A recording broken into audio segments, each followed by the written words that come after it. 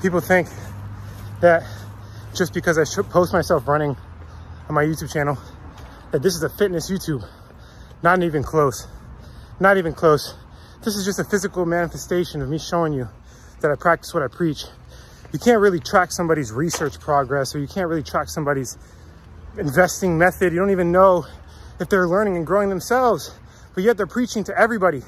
But there's something you could track, and that's the physical output that you put in every day. And if you're on this running challenge with me, I don't even know what day it is, day 54, I don't even care. If you're on this running challenge with me, you know that after this run, I'm gonna get after it, and I'm gonna continue to spread the truth. I have no handler. I hope everybody has a great holiday. Try not to take too much of a break.